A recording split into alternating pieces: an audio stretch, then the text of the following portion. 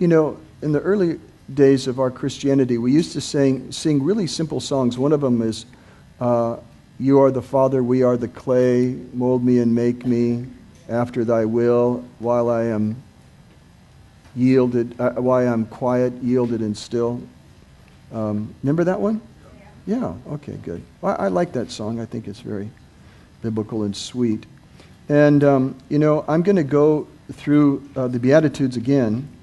I've done them periodically, come back to them, but because of some things that happened this week when the Lord, I believe, was giving me insights I'd never had before, that He wanted me to do this. But I wanted you to see this verse. I think it's really quite amazing.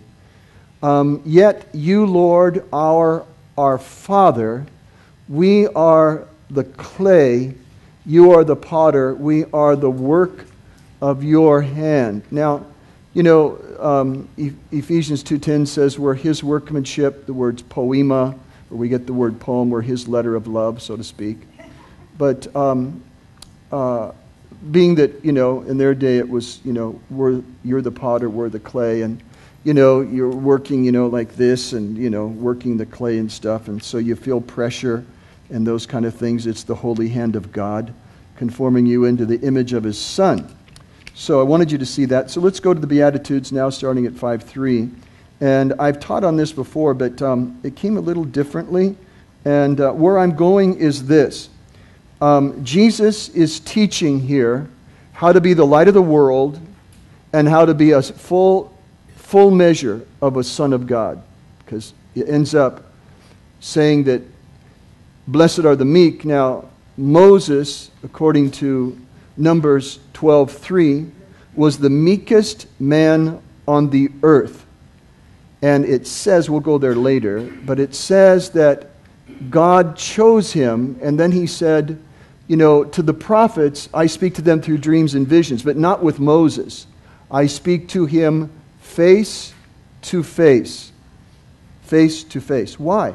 Because he was meek and he was humble. The Greek words, or the Hebrew words in that case, are humble and meek. They're pretty much interchangeable sometimes. But I'll deal with meek in the New Testament. Jesus used that word. But in Numbers, they use the word, usually it's meek, sometimes it's translated humble. But he said that, I dealt with Isaiah. I mean, these are the great prophets of God. And Isaiah did see God, and the other prophets did. But he singled out, this is before they even came along, but he singled out Moses and said, that's the guy I talked to directly face to face. Why? Because you'll find out he was the meekest man, the most humble man on the whole earth. So that should be our goal, I was telling you a few weeks ago that in Ephesians 1-3, Paul says some of the most amazing things to us. He says that we're, going to be adopted into sonship. That's the actual word there, not adopted as children. You're not adopted. You're born again from above by God. You're not adopted. You have the DNA of God. Adoption doesn't do that. But you're born from above by the power of the Holy Spirit. But it says that you are placed as a son, a mature son. That's the actual word there. And then he goes on to say that you're seated in heavenly places and all these things. And then he starts out, he says, now as a prisoner in jail, in a prison, a terrible place, worse than a jail cell, some of his incarceration. He says, I appeal to you to be completely humble and gentle so that you can be worthy of this calling. That's what he said. So that's where we're going today. So here's the beginning of the first Beatitude. You've heard me teach on it. But we become eventually deeply convicted or convinced that Jesus is our all in all, and we must have Him as the source and the center of our life. The poor in spirit, those, I've always taught it, blessed are those who know they need God. But I felt like the Lord was saying, that's good initially. But now I'm taking you to another level of poor in spirit. And that is that you become convinced internally that He is your all in all. And that then turns you greater into the kingdom. You begin to walk in the culture of the kingdom of God even greater, because it says, for theirs is the what? The kingdom of heaven. Well, we say, well, we're born again, and we are born again by recognizing that we need God. The best thing that can happen to a human being is be put in a place where they know they need God. That's the best place it can ever be, because that opens the kingdom. But as you grow in this, as it were, knowing, convinced that without Him you can do nothing. But it now is not a doctrine. It's a power from heaven into your inner man, into your inner heart, that you know that God is your all in all, and without Him you can do nothing. And that He is the source of everything good, and He is yours. And you partake of Him like a child. He says the whole kingdom opens up to you. You can live in two realms at once. You can have fellowship with the saints of God according to Hebrews 12, which I've taught on for a long time. You can enter into the kingdom of God. You can enter into the city of the living God. You can go up to Mount Zion, the city of the living God. You can have interaction with angels. All of this is the heavenly calling. Okay? But it starts out humility. You know that you need God. I like this term. We become deeply convinced Jesus is our all in all, and we must have Him as the source and center of our life. And we're able to drink of Him. Verse 4 says, blessed are those who mourn. And I told you that word mourn is used interchangeably in Matthew 9:15, right in there when Jesus talks about fasting. And He was basically saying they cannot fast, they cannot mourn, but when I leave they will. They will mourn and they will fast, and they will find me in power. And but the mourning here, it seems to go a little bit deeper this time that I was getting it. It says that we mourn and we grieve over what we have yielded to that kept us from partaking of Him. In this He comforts us and moves us deeper into the blessed life. We go from just, I'm sorry that I was a sinner, or that I used to hate women, or, I spoke evil of my parents, or whatever it is, that we come into this the new birth and, get rid of our old stuff and doing drugs or doing this or whatever. But it goes deeper now. The Lord's let's go to another level where it says that we mourn and grieve over what we have yielded to that kept us from partaking of Him. I believe that's a major key, that when we begin to see and the Holy Spirit begins to touch our conscience, that this is not right. It says, grieve not the Holy Spirit. See? So He gives us that mourning. There's a godly sorrow that leads to true repentance. And so there comes a place in this mourning that we are what? Comforted. My wife teaches this so beautifully. Go to Jesus when you're in sin. Go to Jesus when you're messed up. Because then you get to experience the mercy and grace of God. That's what I would say to anybody. When you're struggling, go to the Lord. Well, I'm upset with the Lord. Tell the Lord you're upset, but go to Him anyway. Just go to the Lord. And wait there long enough until your soul, which is the unrenewed part of you, begins to be transformed enough to where your spirit will take hold of God. That's the biggest transformational little introductory thing I ever learned by God. I'd have to wait on Him. I'd usually pray in tongues, listen to some good Christian music, gentle music, and it would cause my mind to get rid of the anxiety, so forth and so on, and my spirit could take hold of God. Usually I'd cry, but I would get sensitive and tender, where then I experienced God in that moment of need. That's the truth. Hundreds of times, and you know it probably better than I do. Okay, so it says here that we come into the deeper life. Every time we admit we are wrong, He gently cleanses us and says, let's definitely move on deeper into the blessed life. Every time that we admit that we're wrong, in that state of mourning, sorry that I did it, but it's a godly sorrow, not a guilt. We're not into guilt. We're into a godly sorrow. Lord, I'm sorry I've grieved you by the way I'm driving. I'm sorry I grieved you by what I've been meditating on the last 10 minutes, or what I've been thinking at the last few minutes, Why do I need to just go to gravitate toward a negative thought about somebody? What good is that for me or for you? I know that you don't do that, but, I don't like that person, but I want to have your love for that person. Then He goes, oh, I can comfort you with that. I can teach you that. I can impart myself to you with that. See? So that's where we're going with mourning. He will comfort you. Now we come down to verse 5, which is what I was alluding to earlier. Blessed are the meek, for they shall inherit the earth. Now this is amazing because Moses had more power and authority on earth, or I should say the Lord used him more power because it's God who has the power. But I mean, the sea split, right? The Red Sea split, that's not bad, The earth swallowed up this guy and his family and his two buddies who were speaking against Moses and God. I mean, just the earth swallowed up. Boom. Whoa, that's pretty amazing, Plus, all the supernatural ways that God provided for the people in the wilderness, it was through Moses. And so Moses, the meekness of Moses, caused God to send supernatural power through this man. I mean, he met with God in a cloud. That's, it's amazing what Paul said in 2 Corinthians 3. He says, Moses, he had the fading glory. I want to say, dude, I don't even know any Christian that's even had the fading glory like Moses. Nobody's even close, bro.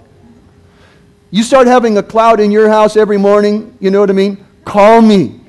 I will be there. We'll tell the church to meet at your house. You follow? I mean, come on. But Paul says something like, Paul, wait a minute, Paul. And Paul was saying that's a fading glory. We have a glory that will not fade. And then he says that there's a place when we can get before God to where we have unveiled faces. What? Tell me. How, And so Paul enters into this. There's the outer court, the inner court, the Holy of Holies. Paul was speaking from a Holy of Holies encounter with God. He lived there in the most holy place. And that's where we're going. We want to go. Now, here we are, back to verse 5. Blessed are the meek, for they shall inherit the earth. As the reason I mention those supernatural encounters with Moses and the earth is how is the earth going to react to you who have inherited it? You may be able to say to that mountain, be moved, and it might be even easy. I don't know. I don't know what it means. You could go to some place and say, dig here. Go to Africa, dig there. Here's a well. God's got perfect water over here that's never been used. You might go to some place. I mean, I don't know. But the earth is going to yield to those who have inherited it. Does this make sense? So the thing is, I don't know where this can go. All I know is you'll inherit the earth. People say, well, it's during the millennium. Well, Jesus said a shed. It's only, by the way, he said this 2,000 years ago. He goes, it'll be over 2,000 years ago, but, just remember I said it. If that's the way it is, I mean, what the heck? Why am I even preaching this stuff? But we can be meek now because He's in us. That's the whole point, right? The meekness comes from the Lord. That's what we want. And the earth will yield. That's exactly what Revelation 12 talks about. It says the earth yielded and swallowed up the terrible stuff coming out of the dragon's mouth and protected the woman. So there's something about meekness we haven't tapped into. Okay, let's see now. Let's go on down to verse 6. It says here, blessed are they who hunger and what? Thirst for what? Now, this is amazing that righteousness comes from the Lord our righteousness. But this righteousness that comes from God is a gift of the Lord, but it also comes to us through Jesus Christ, according to Philippians 1:9 through 11. But this is the verse that came to me. Did I give you Romans 16? Oh, goody. Let's look at Romans 16, 19 through 20. I want you to see this. This says what happens, and the same thing will happen, blessed are the peacemakers. Everyone has heard about your obedience, so I rejoice because I rejoice. See, it's a little hard. For your, what does it say? For your what? Because of you. Oh, sorry. And your, what's it say after that? But I want you to be wise about what is good and innocent about evil. Sorry, from this angle, I see a star there. It's the light. About what is good, right? What is good and innocent about what is evil. So that's righteousness, you understand? Now, what's going to happen when you live a righteous life? Next verse. The God of what? We're going to go into peace in just a minute. It's the next part of the Beatitudes. But when you live a righteous life, God will do something.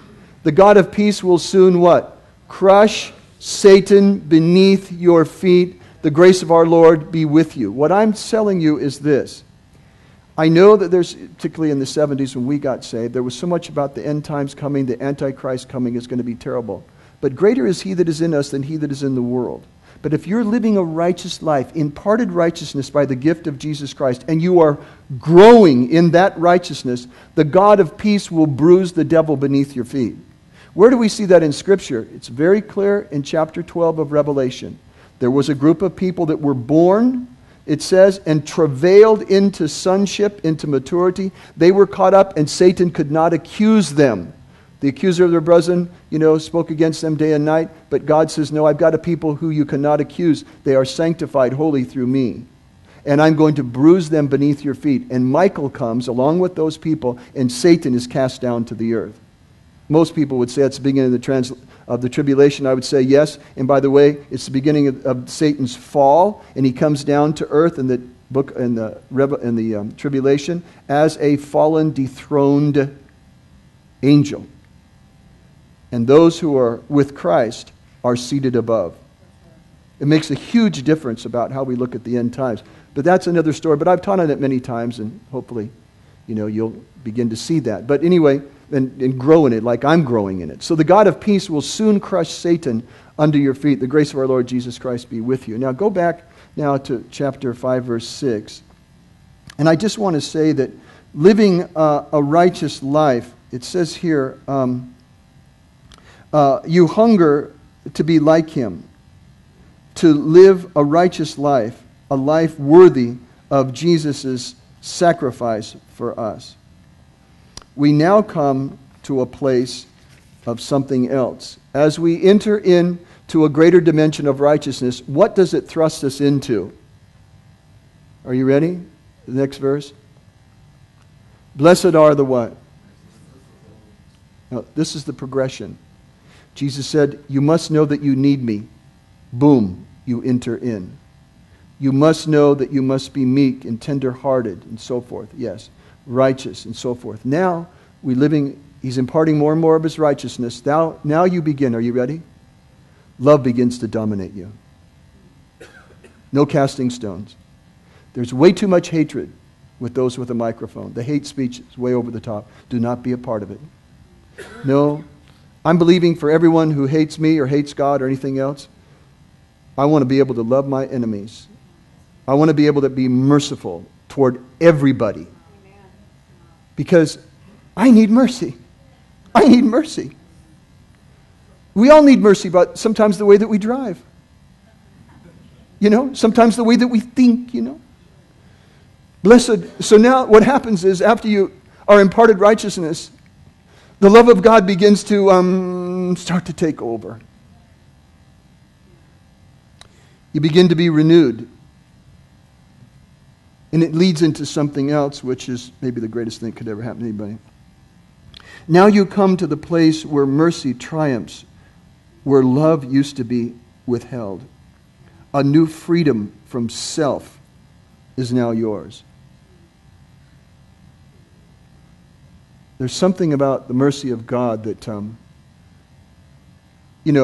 many people, and I agree with preaching faith about healing, but that isn't how a lot of people got healed in the Bible.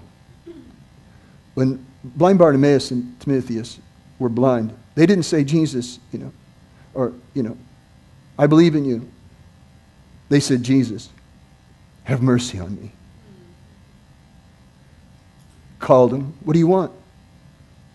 We want to be healed. We want to see. Go. But they asked for one thing. I don't know how much faith they had. Maybe they had faith. I don't know. But they asked for mercy. Stop Jesus in his tracks. Get that guy over here. See what I mean? So now we're becoming more and more like the Lord. We're living a righteous life. We're living a holy life. And now we find ourselves being merciful. Next verse. Oh my gosh, I wonder what it leads us into. Our hearts being purified by the love of God, and now we're beginning to see the Lord. When I mean by seeing the Lord, did you have a vision of the Lord last night, Pastor? Not necessarily. But you know what? I can see God in your eyes. Yeah, you do. I mean, I hope you see that. I started seeing it years ago. I'm sure that you do. You see it in a baby's eyes. You can see God when you walk outside. Look at that beautiful flowers or whatever. Look at this. Look at the sky. Look at the mountains. I see God every day in our granddaughter. It's just amazing. You know? Who could make anything so cute as a little girl or a little boy? Nobody. I've never seen it. Michelangelo couldn't do it.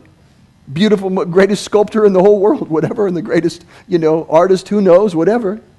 But now, somewhere along the line, you begin to perceive and see God. The term means not just see Him like I see you right here, but you begin to perceive Him. You begin to have on the mind of Christ. You begin to partake of the nature of Christ. You begin to perceive His attitudes and His issues. The Holy Spirit is able to navigate you into the river of life. You are now entering into a greater dimension of the blessed life. Blessed is everyone who does these things that Jesus Christ is mentioning here. This may be, I don't know, but it may be the greatest teaching in the Holy Bible. I don't know.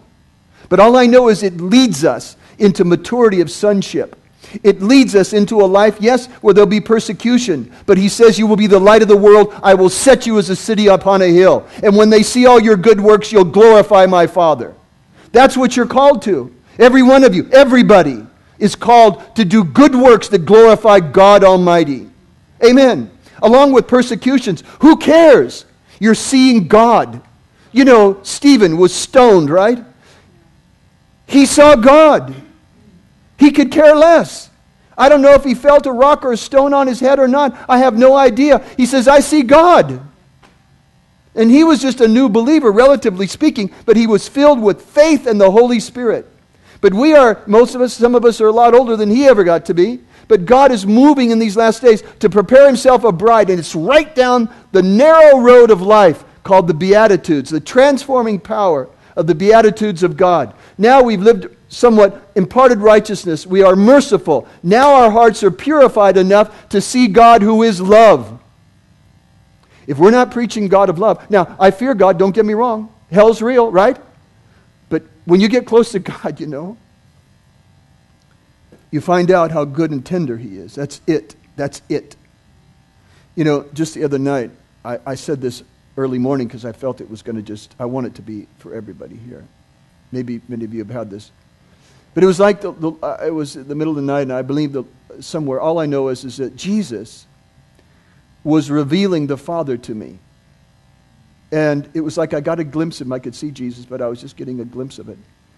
And I was laying there, and just tears start coming, and this was what happened to me. I want to live a life that pleases God. That's it. That was it. It's like, He was powerful. I shook, No, just tears coming down in the middle of the night. I want to live a life that pleases God. That was my experience. I want to live a life, Father, that pleases You and Jesus, who You gave for me. That was where I was at on this. And it was, thank God. So anyway, the next one down now. Watch this now. This is very amazing. And I really had to pray about this. I thought, what is this? Now, again, this translation is wrong. Blessed are the what? Peacemakers, for they will be called the what? It's the word huios, H-U-I-O-S. It means full, mature sons and daughters of God. Now, I've been asking the Lord, I don't know what this means. What does it mean? He says, last night, like Pam said, what does it mean? I said, I don't know. I've been asking him. I don't get it. Like a peacemaker. It's like, police are peacemakers to bring peace to it. After the end of a war, people have peace and all that. But he was saying to me, look, Rick, I am the Prince of Peace, and you come under my peace. In many of the epistles, Paul, particularly Peter as well, they would say, blessed be the God and Father of our Lord Jesus Christ. Grace and peace be yours. Grace and peace be yours. Grace. God's blessing and ability to encourage and strengthen you. Peace. Peace? I live in L.A. Are you kidding me? Peace. On the freeway, But peace. There's something about peace that probably we're missing. But he said, I'm the Prince of Peace, and you come under that. You're steady as a rock. The God of peace is the one who bruises Satan beneath your feet. Jesus is not moved by anything that's going on in the sense that emotionally he's involved. He's concerned about all the people that are going through hard times, don't get me wrong. But he has this sense of peace in the midst of a storm. Now that storm was real when they were on that Sea of Galilee. And Peter and them, they knew this is something else. Lord, we're going to die. We've never been on anything like this. Jesus said, peace, be still.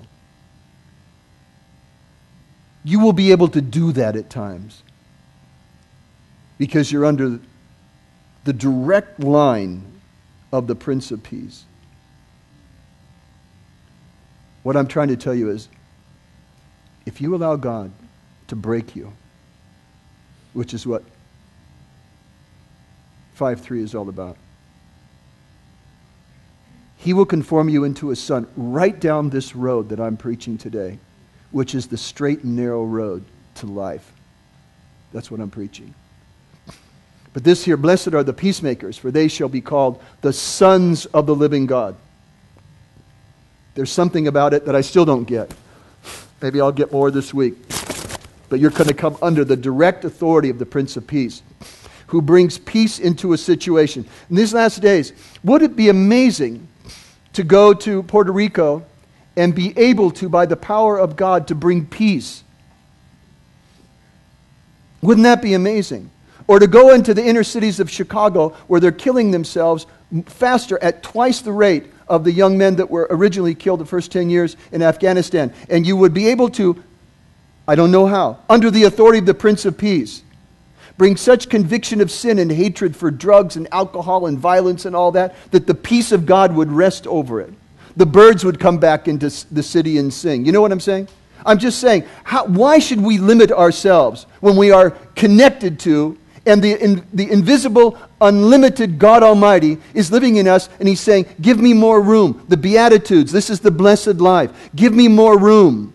I'm bigger than anything and everything in the whole world. Everything is submitted fully to me. Blessed are the peacemakers. They shall be called the full mature sons and daughters of the living God. Now watch this. Verse 10. Blessed are they which suffer persecution for righteousness' sake. Amen. For theirs is the kingdom of heaven. Amen. Hallelujah. Let them call us whatever they want. Don't be affected by it. Amen. Bless them. Bless those who curse us. What do we care? Next verse. Blessed shall you be when men revile you and persecute you and say all manner of evil against you because, or for my name's sake, falsely they say it, as it were, because you're like me, for my sake, for my name's sake, it usually says. Next verse. Rejoice and be glad, for great is your reward in heaven. For so they persecuted the prophets which were before you. Amen. Rejoice. We're all freaked out about stuff. Just rejoice. You're counted worthy. You're actually living a righteous life. Hallelujah. You're a light in the darkness. Amen. Besides, they're going to come around. Now, next verse. You are the salt of the earth. Now, watch this. He just takes them through the Beatitudes, and he says, now you're the preserving agent of the earth. In those days, no refrigerators and so forth. Everybody knows they use salt, right? They use salt to preserve things, to make stuff taste better. You're the God flavors in the earth. You're the ones who are causing the earth and things to not rot. You're the salt of the earth. Now watch this. It gets very serious in just one moment. Jesus is amazing. He can say something, you just go, wahoo! And the next moment you can go, oh my Lord and my God. How serious is this? Which is one of these verses here. So you are the salt of the earth. But if the salt loses its savor, if you break away from me, I'm the one who's imparting all this to you, wherewith shall it be salted again? It's good for nothing but to be cast out and trodden under the feet of men. Now most people say this, and that's only one interpretation, but they say trodden under the feet means that they threw it out on the streets and so forth, which they did when the salt lost its savor. But, or into the highways, whatever terms you want to use it. But a lot of people will say that means an invasion of war. They'll just trample you, which is exactly what Jesus prophesied in Luke 19. If you want to look at that, Luke 19:40. Anyway, now he says this. Now he says, you are the light of the world. Now, you can understand, and we've heard this many times, but people will sometimes say, you're the light of the world. Everybody go, Yahoo, Yahoo. Well, not if you haven't partaken of and understand, as it were, and God does it even when we don't understand it, but it's the Beatitudes. That's the blessed life that makes you the light of the world. This is a conditional statement on what he said prior to that makes you the light of the world. And you are the light of the world. But, we go from a 10-watt bulb to a 20-watt bulb. When we get to be a 30-watt bulb, man, we think we've arrived. No, go on to 40. Go on to 50. You know what I'm saying? Smith Wigglesworth, English plumber, on a train, typical of him, walks down the aisle. Men and women would say, "Sir, you have convicted me of sin." He carried the name of the Lord like Paul, like Peter, and like you. To whatever degree that you die to self and let Him live and become your life. That's where we're going. That's the only place we're going. You are the light of the world, a city. Oh, okay, now He wants to raise you up to make you a city on a hill that cannot be hidden. In other words, it's impossible for God not to go public eventually with His kids. Cannot be hidden. He's not going to allow anything to hide His power and love, His gentleness, His meekness, His tenderness, His, His peace, His mercy, He's not going to let anything hide that. He's going to raise you up. Yes. He's going to do it. That's what He wants to do. But He wants you to be the light of the world. You are the light of the world. A city that is set on a hill cannot be hidden. Now watch this. Neither do men light a candle and put it under a bushel. No way. But on a candlestick, so it gives light to all that are in the house. Amen. You're going to raise you up. Period. Let your light so shine before men that they may see what? This is where true evangelism comes, I think. When we do good works, we're professional, we're loving, we're kind, we're a good neighbor, we're generous. People see us as somebody who they can trust, whatever. But there are works that we are called to do. You are called to do. I love it again. Ephesians 2:10. For you are His workmanship, created in Christ Jesus, in God, with the elements of God. It's like these are true, genuine parts of heaven, you understand? We are His poem, created in Christ, with only heavenly ingredients, divine, created in Christ, unto good works which He hath before ordained. So that's where you want to go. I always preach this verse a lot. Well, occasionally I do. I love it. You want to do those ordained works when you become like Christ. When you become mature. As you go up, and I believe there are levels of this, but He wants to get you to a place the preachers are supposed to, along with the mercy and grace of God and all that, are to bring you to the fullness of the stature of Christ. Oh, what's your job? Jesus, I'm getting on my knees right now. I'm responsible for that. Oh my gosh, I'm not even there myself, Lord. I don't know anybody in the earth that is. But that's His calling on everybody. I have a high call. People tell me, this person has a high calling. Everybody's got a high calling. Are you kidding? It's going to become like Jesus. It was so ridiculous in the early days. Pastor, this person's going through hell, but they have such a high calling. It's like, after a while, I was like, wait a minute. We all have a high calling. We're all called to be living in the heavenly places, living in two dimensions at once, having a face-to-face encounter with God. Let your light so shine before men that they may see your good works. Now here it is. Are you ready? This is where Jesus is going with this whole thing. He wants His Father to be glorified through you. That's where He's going. Well, Jesus, no, this is what I want. I want you guys to become like me, and I want you to glorify the Father, that people can see God. That's where He's going. So I think that's pretty good, don't you? Oh yeah, you've got Geneva up there. This is the Geneva Bible that Betsy had to change it today. 1599. It was a Geneva Bible that was the light of the world that brought in to Europe the living Word of God in their own language. Geneva Bible, 1599. But in 1611, King James took, they say about 90% of the translation and used it for his King James. And he took out all the footnotes that said that, the government came from God and not from man. That's why their cry when they left Europe was no king but Jesus. Yeah, that was their cry. So, let your light so shine before men that they may see your good works and glorify your Father which is in heaven. That's your calling. That's your calling. What am I supposed to do? I don't know what God's will is for me. That's what it is.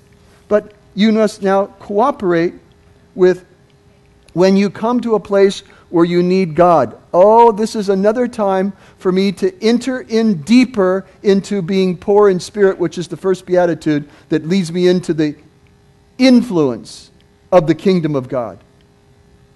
Then I go through a season of mourning and seeing how stupid I was, and then God comforts me. What was the other one? What was number 3 or 4 now? Then I go through, that was 4. Then I go through learning to be meek and gentle and so forth, and an inheritance comes, something from the earth. Let's just pray. Okay, here we go. Take a deep breath. Say this. Say, Heavenly Father, let it be done unto me according to your word. Just like Mary, all I can say is, let this word become real to me, experientially, into my spirit, soul, and body. Amen. Okay, we've got a few minutes. I just want to wait on God. Christina, why don't you just kind of twiddle there? And I just want to pray. And sometimes you, ladies and gentlemen, have been so brilliant on succinctly repeating and you do a better job than I do. Oh, my goodness. Okay. Anyway, what we do is we wait on God. Sometimes we get prophecies, but if the Lord has something to clarify or something that you learned or something that you got a revelation of that was imparted to you that can encourage others, I want you to have the freedom to do that. So we'll wait on the Lord. Lord, this has been so helpful in the past. Thank you for your beautiful, beautiful, beautiful children who you are making the light of the world. And it ain't no joke. And I pray you bless them. Amen. So we'll wait on the Lord. A brief story. During Katrina, the guy Nagin was the mayor of Louisiana, of New Orleans, and he said, I don't really like President Bush very much, but he sent down General so-and-so.